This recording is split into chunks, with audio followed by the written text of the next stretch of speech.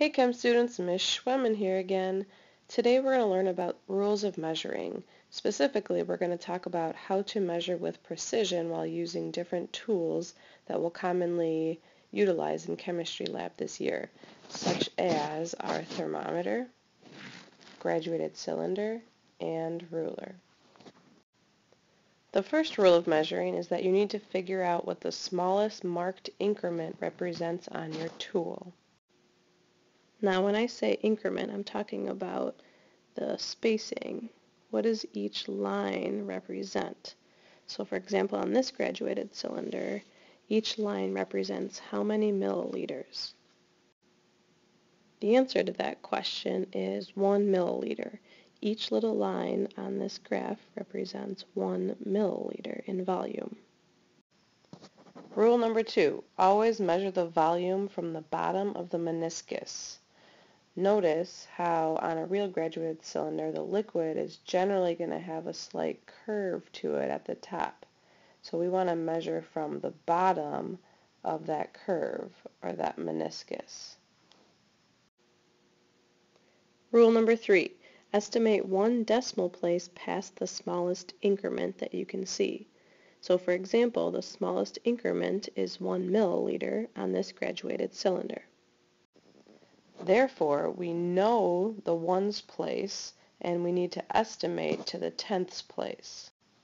So looking at this graduated cylinder's volume, we can see that if we measure from the bottom of the meniscus, its reading is somewhere between the 15 milliliter mark and the 16 milliliter mark.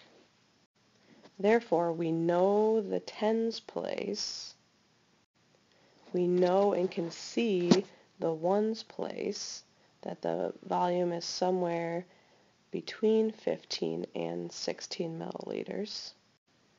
And now we need to estimate to the tenths place, 1 decimal place past what we can already see and what we already know. So a good estimate would be somewhere between 15 and 16 milliliters, and estimating to the tenths place, you might estimate that this volume is 15.5 milliliters. Try this example on your own. Remember to estimate 1 place past the smallest increment that you can see.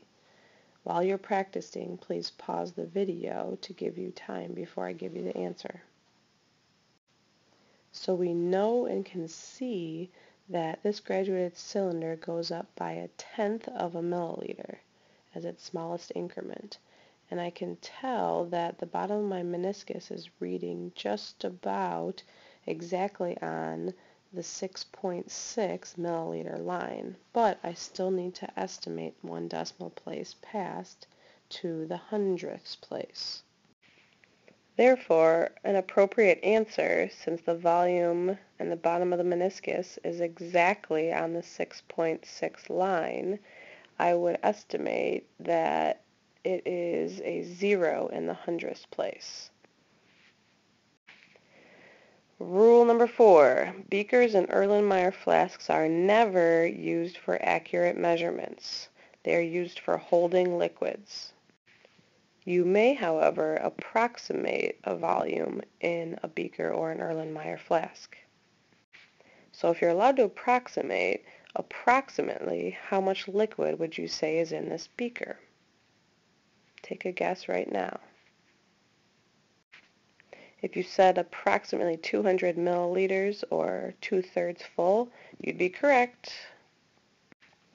On to rule number 5. When using digital tools such as a balance or pH meter, do not ever estimate. Simply read the numbers directly off the device. The reason being is that the digital tool already estimates 1 decimal place for you. That's why you don't need to estimate at all. Okay, why don't you try one more practice problem before you take your quiz and see how you do. What is the volume of liquid in this graduated cylinder? If you want to pause the video now to think about it, please do so. Okay, so let's talk about the answer. First thing you do, remember, is figure out what is each little line or increment on your measuring tool equal. So for this graduated cylinder, it looks like each line is representing 100 milliliters of volume. And if each line is representing 100 milliliters, then I know my thousands place.